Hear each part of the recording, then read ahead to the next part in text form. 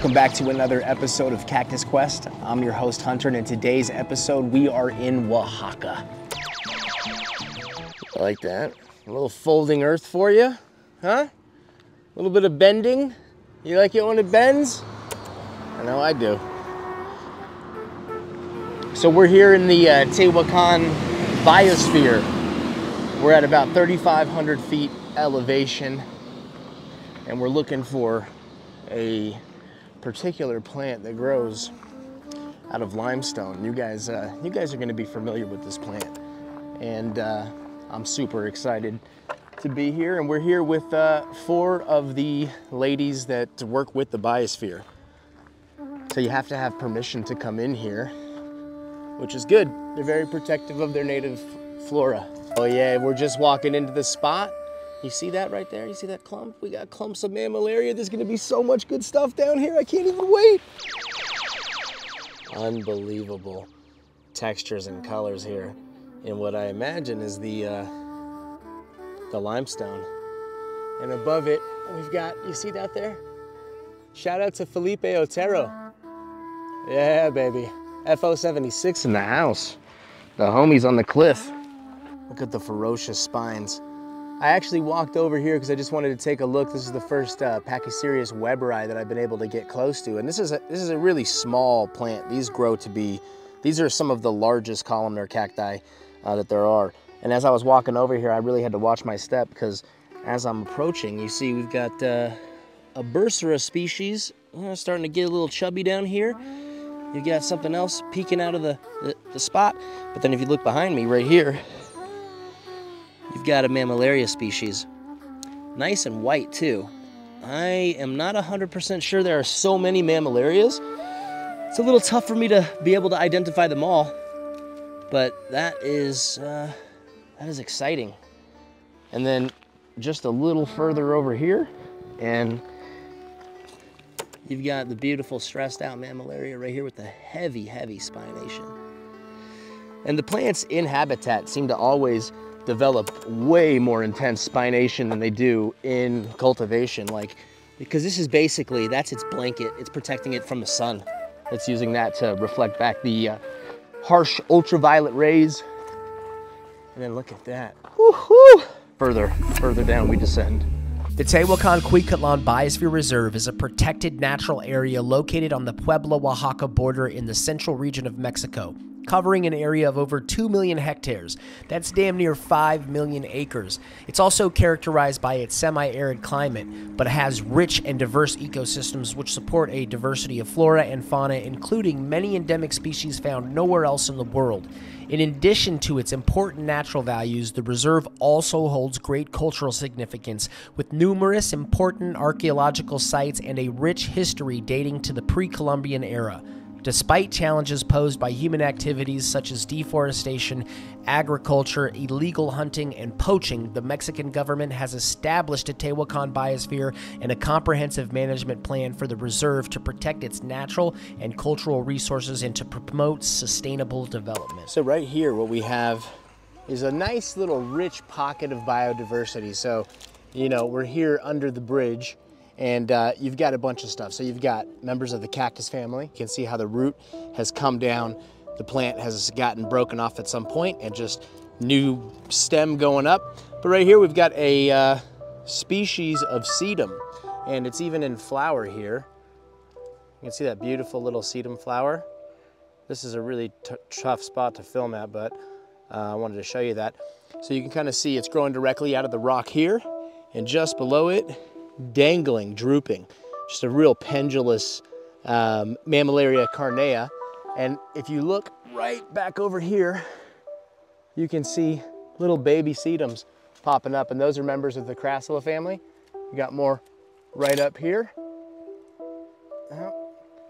Then you've got these beautiful hectias as well, and then you've got the Agave oteroi. Like I said, it's a bit tricky to be up here, but I think next time I won't have the backpack on. And plenty of shit, all different types of shit.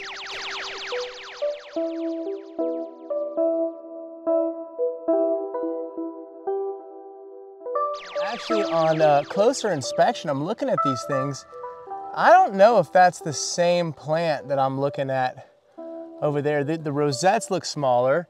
This is a different plant. It could be a sedum as well. Look at the texture on it. A member of the Crassula family. And look at them, they're very miniature, extremely miniature. And they're growing everywhere.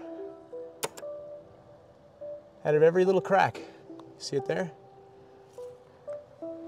Right here. All right. Let me give you an idea of the size. All right, there's my hand. They're very little miniature crassulas. So we've got a beautiful, beautiful colored Hectea species here. I'm not super familiar with the Hectea, so I don't know which one it is. You have that same sedum, that first sedum that we saw, definitely growing all around it. And what's really cool for all of my mam folks out there, so, you have the Mammalaria crucidra complex, and there are a few different plants in that complex. This is one of them right there. This is Mammalaria huitzilopotlii, and it's named after an Aztec god. And you can see here, you've got a little bit of recruitment going on. So you have that little tiny seedling popping up, and this is the first one that we've seen.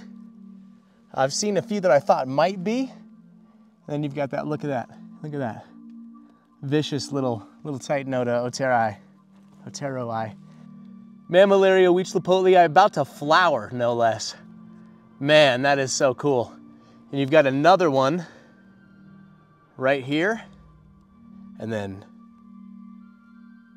oh, the holy grail of agaves right here. I mean, depending on who you ask, it's a real toss-up for me. It's hard to say, you know, whether it's titanotas or Utahensis, but I'm gonna have to go with the home team, honestly. But I mean, look at the viciousness. Let's get further up the mountain and see what else we can find here.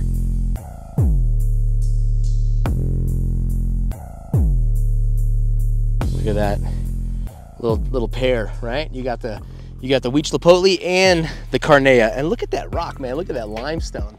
And it's unusual to see some of my favorite plants growing under some of the same trees that give the baby saguaros their protection for the first years here. You got the Palo Verde trees, or for the people that have been watching for a long time, I originally called them Palo Santo. So here you have the Euphorbia antisyphilitica. And if you guys have been watching the channel for a minute, then you saw the Coahuila video. This is actually growing with a lot of the Ariocarpus and a lot of Lophophora. And here, down at the base, you've got another one of those Mammalaria huitzilopotlii, and you can see this one. The variability with this plant is that sometimes they will have these central spines and sometimes they will not. So here's one of the plants that does exhibit that characteristic. And if you come right here, you see here is another example, and it's very inconsistent. So sometimes they're there, sometimes they are not, but that's the plant. And then look at that there, holy. Hit your knees and weep. Oh my gosh. So here in the, on the desert floor in the forest of Cephalosirius, you've got this beautiful Pharaoh Cactus, Latispinus. Look at those spines, man. They're just so thick and red. And it's got that fruit right there. You can see, if you look in there, you can actually see ants are squirming around on the nectar glands, because all Pharaoh cactus produce a little bit of nectar, and that nectar is like a little, they trade off the nectar for a little pollination effort by the ants. And we went to a spot where these were growing when we were in Leon, Guanajuato, but I didn't go the direction they went, and I missed them. So this is the first time I've ever seen this in habitat. Very satisfied. Would you take a look at that there? You know, it seems like you go out there and you just find the cool stuff. You get the variegated oteroi. Look at that. Look at the striping on it. Don't you wish you could have that in cultivation? Huh? Look at that. Absolutely flawless. This, ladies and gentlemen, is why this Pharaoh cactus has been given the name Pharaoh Cactus robustus, because it grows quite robustly, unlike it grows a lot more like an Echinocerius, to be quite honest. I wonder if there's any phylogenetic studies on that. Maybe they're closely related. Who knows? So just in case you guys are wondering why I rock the knee pad, it's so I can just do this, right? I can get down here, and then I can go like, man, look at that Coryphantha right there. Look at these. So I think this is Coryphantha conifera. I'm not 100% sure. It could be a number of different things, but I'll tell you what it is. It's a Coryphantha that I'm very excited to see. Oh man, I love the Corys with the heavy spines. Hopefully we can see one of these with the nice yellow flowers. Let's keep on going. Okay, so we got a nice clump here, and you can tell it's a Coryphantha. You see on the top of the tubercle there, you got that little divot. That's a dead giveaway. If the plant is not in flower, that little divot is a dead giveaway that it is a Coryphantha and not a Mammalaria or what have you. So as we continued on the hike, which by the way was a 10-mile hike round trip, and we left at midnight, got into the field at 6 in the morning, pretty hectic, but this is what we came to see. Agave, titanota, oteroi, which was growing side by side with all the beautiful Mammalarias, growing with all these dazzling hectias with the stress colors that just make your knees buckle. And I am less convinced that taxonomy is... It's just scientific opinions. I mean, I could be wrong, and I'm open to being wrong, but every single time I get into an area and I see these plants in habitat, I can only think deep in my bones that they just obviously don't read the literature because they never seem to follow the descriptions. This is clearly what fits. That plant right there that you just saw is Agave oteroi. This is Agave kirchhoffii, which grows with it. And I would say probably about 70 to 80% of the plants that were growing at this Agave oteroi type locality did not even fit the description for Agave oteroi. So you look at it and you say, well, wait a minute, is the description written off this tiny little subsect of the population? And if so, why is it not a subspecies? Why is this a true species? I don't know. I'm just an amateur botanist collector just asking questions on the internet. What the fuck do I know? Now, Oaxaca is known. They are very, very known, world famous for their delicious food. Their cuisine, I will say, is exquisite. So after 10 miles in the field, sweating, dying, feeling like, yeah, you're just going to fall apart and crumble into a heap of dust, you got to eat. You know, it's important to fill your body with nourishing, loving food. I mean, look at the way she's wedging that fucking masa for the tortillas, dude. It honestly does not get better than this. And stay tuned. In the next video, we're going to be going further into Oaxaca, down into Puebla. We're going to be looking at Focaria purpusi. We're going to be looking at Mammalaria crucidura. It's going to be badass. Let's go, baby. Come on. If you're not subscribed to the channel, you need to get subscribed to the channel right now. This is the place to be. If you're a plant nerd, you need to hit that subscribe button now. Seriously, though. Do it. Why not? What do you got to lose?